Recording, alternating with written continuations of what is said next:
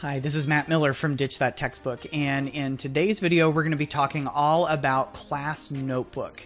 It is this really cool connection between OneNote, which is a fantastic note-taking app, kind of like a digital notebook, and Microsoft Teams, where your class lives. And it creates this really rich collaborative notebook that everybody can work in and everybody has their own private space in.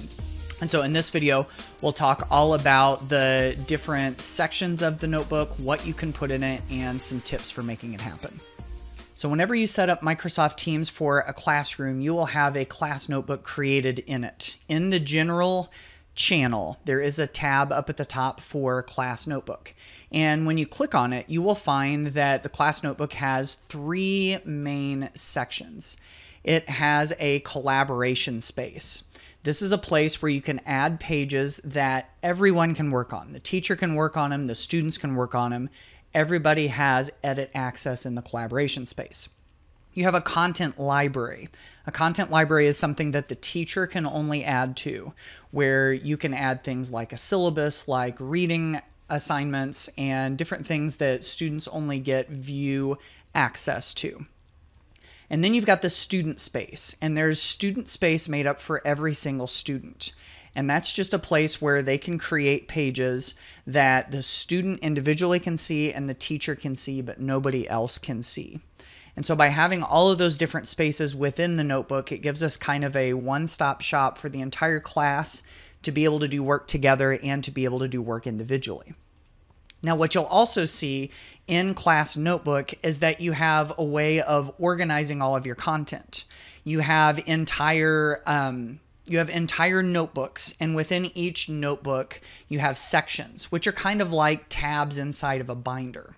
And then you can add individual pages inside of each one. So you have notebooks, and then sections, and then pages.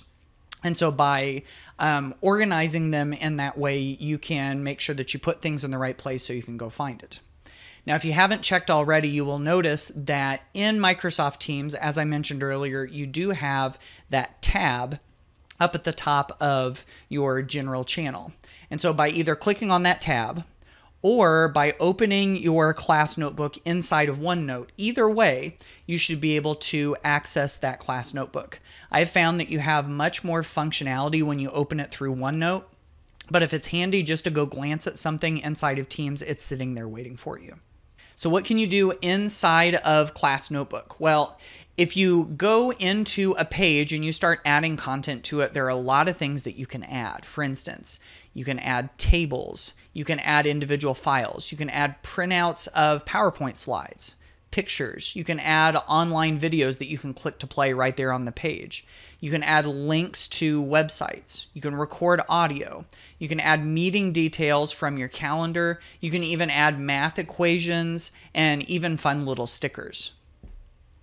And of course, you have the ability to annotate or draw right on top of your page with the draw menu. And within that draw menu, you can even customize the kind of pens and pencils and highlighters that you want, and you can change their different colors. And you can even add shapes. You can use a ruler to draw more precise lines. It's really pretty versatile. And so when students are using this, this is a great way to take a picture of something important, maybe a page in a book, and then do a little annotation on top of it. You can even add a video that you might want to go back and watch later with some notes from that video. The neat thing about OneNote and Class Notebook is that everything's all integrated together and is still, clickable and usable right there on the page. So what can we do inside of all of these individual sections? Well, for one, in the collaboration space, this is a great place to do collaborative notes where you have one document where everybody can add something to it. It's a great place to manage group projects, to have class planning spaces, and even to do brainstorming sessions. The content library is a great place for you to add articles to read, if you need to put up a class syllabus or a classroom management plan, keep permission slips. You can even take pictures of the whiteboard, the actual physical whiteboard in your classroom, if you've taken a bunch of notes up there and you want students to be able to refer to it later. And then the individual student spaces. This is a great place where students are able to do their own work, take their own personal notes, make their own planning spaces, and even have something like an improvement plan or a vision board. And they can keep that all in one place where just you and the student can see it. So as you can see, there's a lot of flexibility when it comes to Class Notebook.